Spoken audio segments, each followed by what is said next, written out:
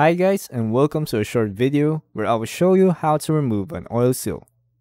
I made this video as a response because a lot of people were complaining about my tutorial video on how to remove the crankshaft oil seal.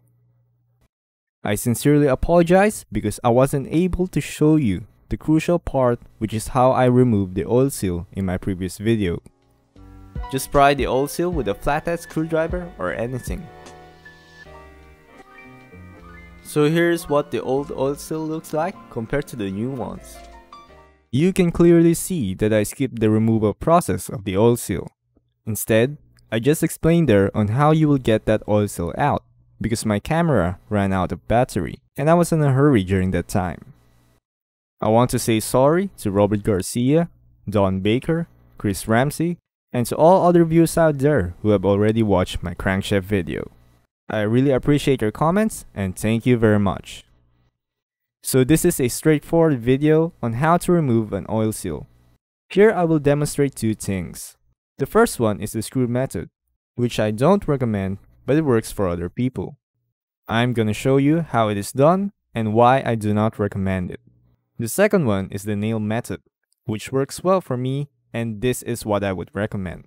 By the way, I will not show you how to remove the oil seal using a flathead screwdriver because it is hard to do and also an improper way because you could damage the outer surface of the housing.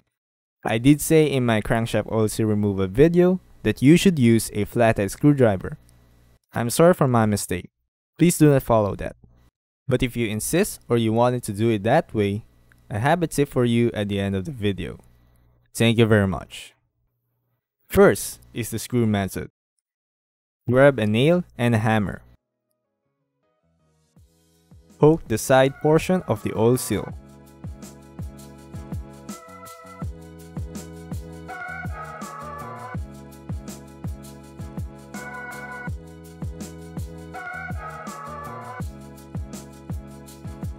Then grab a screw with the sharp ends.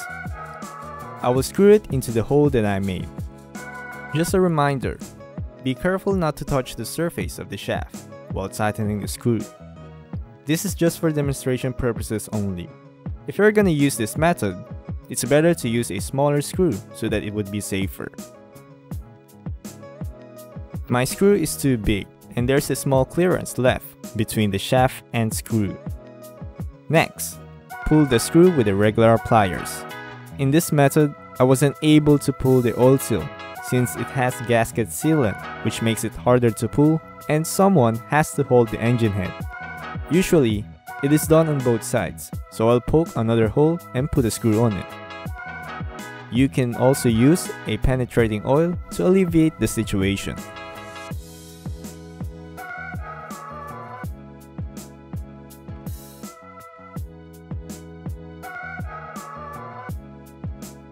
Use a nail and a hammer to poke the oil seal.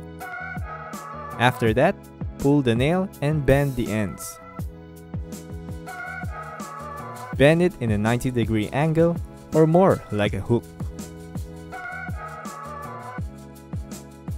In short, you will use the nail as a hook to pull the oil seal. Insert the nail and use irregular pliers to put it in place.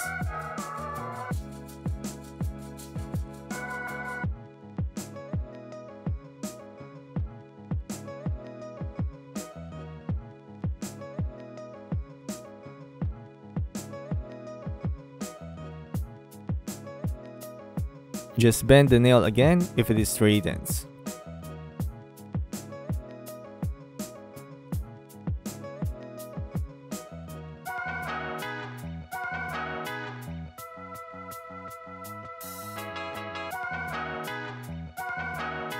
Once you put it in place, pull the nail.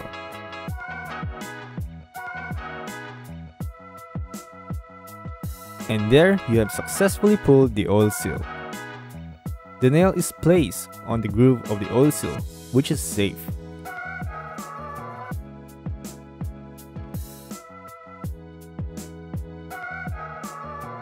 On the other hand, you can see the potential risk of the screw method. But still, it depends on what screw you will use and how will you do the method. So it's up to you on what method you want to use. For me, I personally prefer the nail method. Let's say you want to install an oil seal, but how will you do it? It's simple. Be sure to lubricate the oil seal and gently put it in place.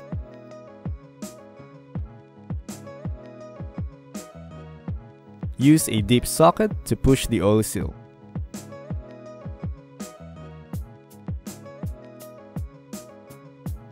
Hit it with a hammer a few times and the oil seal is now in place.